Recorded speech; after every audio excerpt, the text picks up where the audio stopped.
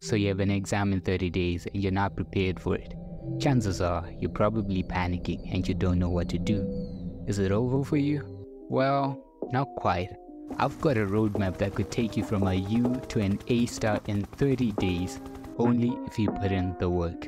So subscribe and let's dive right in. So if we want to change your grades from a U to an A star in 30 days, we need a game plan. And your game plan should be very efficient because time is not on your side. A good game plan should incorporate these 4 things. A little bit of theory studies, a lot of topical questions, a fair amount of past papers, and some form of exam simulation. Apart from that, you should also track your performance as frequently as you can. This will allow you to see progress as well as determine your strengths and weaknesses. So let's create a game plan for Pure 1 A-level maths. You can create something similar for other maths components or even other subjects as long as you incorporate the 4 principles that we mentioned above. We need to start by arranging the topics in an order that makes the most sense for the time that we have.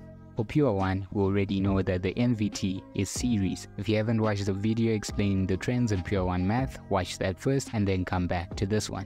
So series is our priority topic, then differentiation, then we'll do functions which will lead us nicely into trig. From here we'll do coordinate geometry which will lead us into circular measure. Then finally we will do integration. I'm not including quadratics because I assume that you're somewhat comfortable with it since it's literally the first topic.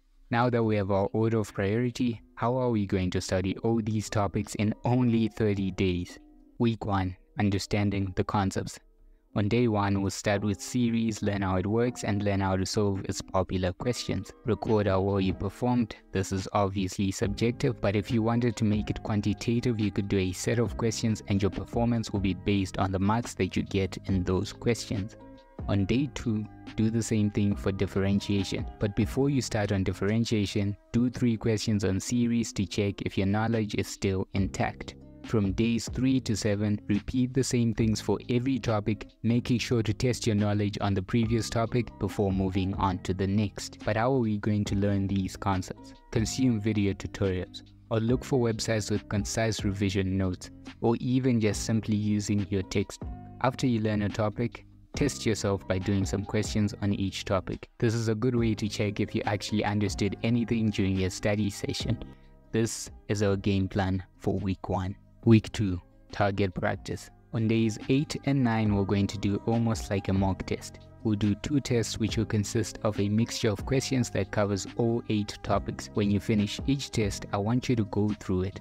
Record your performance for each topic. Now you start to notice the topics that are causing you the most problems. These are the topics that you'll focus on days 10 to 14. Go over the syllabus to make sure your understanding of the concept is in check. More often than not, you simply be struggling with applying the concepts to the questions. So for that, we'll use topical past paper questions. Go through topical questions for that topic and you notice that they can be split into usually about 4 different types of questions. Drill all the different types of questions. Do this for all the different topics that are causing you the most problems. And in all this, make sure you're recording your performance. Week 3, Introduction to Past Papers. We're now going to be starting past papers. Do not time yourself in these papers, as our focus is on familiarizing ourselves with the structure of these past papers and just getting used to answering them. On day 15, you will do a full past paper, and again, you're going to record your performance for each topic and make sure to analyze the paper so you know where you went wrong and how to avoid that mistake in future papers. You'll notice that there are probably still some topics that you're struggling with. On day 16, you would drill topical questions for the topics that you struggled with in the previous past paper and record your performance. Day 17, you do another past paper, identify weak topics, drill them, and repeat this process until day 21. Week 4, exam simulation. From here, we'll start simulating an exam environment. We'll start timing ourselves and emulating exam conditions, so that's no talking, no disturbances, just you and your paper for 1 hour and 50 minutes. On day 22, we'll do our first full simulation. Time yourself and make sure your environment is a good enough simulation of the exam environment. Now, the technique that we'll use in solving the past paper is as follows. Start with questions that are most comfortable. Now, we don't want to start flapping through the paper, panicking and looking for the easy questions. We're going to do this in an organized manner. Question papers are naturally arranged in a way that the difficulty increases as you go through the paper. So we'll start on question 1. Analyze the question. If after 2 minutes of thinking you have no idea what's going on, move on to the next question. And do the same for all the questions. By the time you've gone through all the questions, go back to the questions you struggled with and attempt to solve them.